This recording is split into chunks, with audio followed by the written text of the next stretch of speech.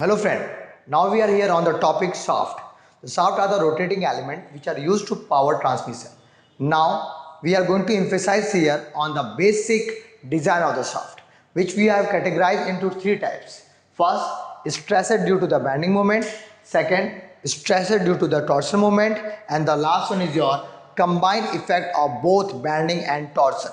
Before moving further, let's have a glance on the diagram. This is a shaft when it is going to be rotate about their on axis. It's having an theta, that is your angle of twist. The T, we have the torsional equation here. T by J equal to tau by R equal to C theta by L. T is your torque applied, J is your polar moment, then tau is your shear stress involved there, R is the radius of the shaft, C is your modulus rigidity of the shaft, theta is your angle of twist, and L is your length of the shaft. Now come on the first type. We are here on the first stressor due to the bending moment. Now first of all, make yourself very confident that we have the two different sorts of shaft material. First is your solid, second is your hollow. Now if we have the solid, the diameter should be single, that is a small d. If we have a hollow, we have the two diameter, inner and outer. It is represented by the di and do. Now for the single, the area is your pi by 4 d square. I, that is the moment of inertia, is your pi by 64 d ki power 4. But whenever you're talking about the hollow, A is your pi by 4 outer dia square minus inner dia square, and the I is your pi by 64 outer dia 4 minus inner dia 4. This is your first stresses due to the bending moment. Now dear, we are going for the solid and for the hollow. Now dear, for the solid, we have equation m upon I equal to sigma upon y. We have already mentioned that the bending equation.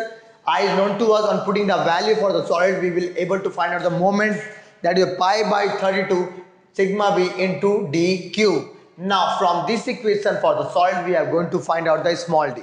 Now but if the scenario is going for the hollow, m upon pi by 64 d O4 minus di4 already mentioned in the above is equal to sigma b upon outer dia by 2 do by 2. Here the m is your pi by 32 do4 minus di4 upon do into sigma b. From this equation, do and di will be easily find out. So these all are from the first type. Now we are moving on the second, the stressor due to the torsional load. Now as we have mentioned the torsional equation, T upon I equal to tau by R equal to C theta by L. Now dear, T by J equal to tau by R. Now first of all, J is your polar moment.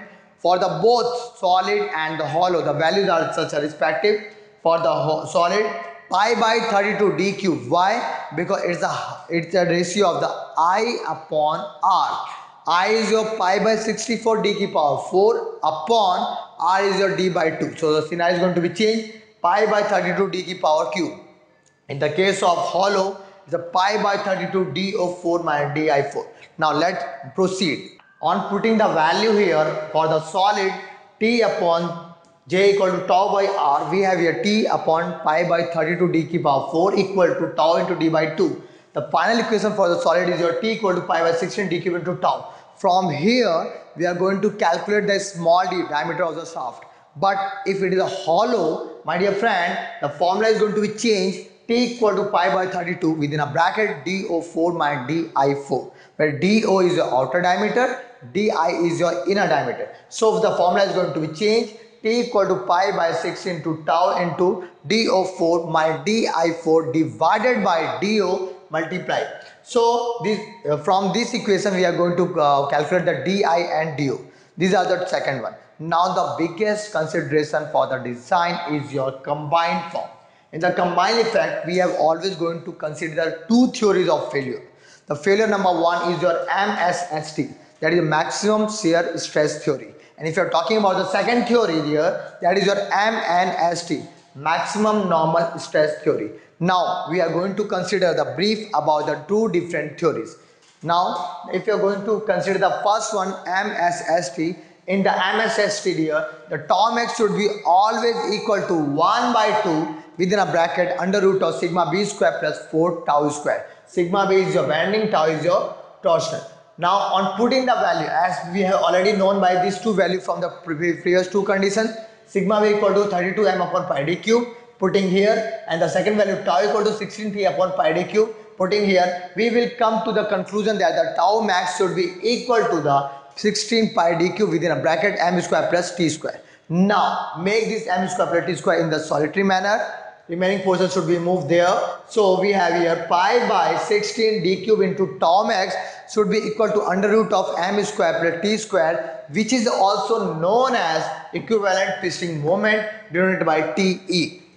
This is come by the mean of first theory, that is MSST. Now we are going for the second theory. Let's consider MNST. In the case of MNST, the formula is going to be find out for the sigma V max.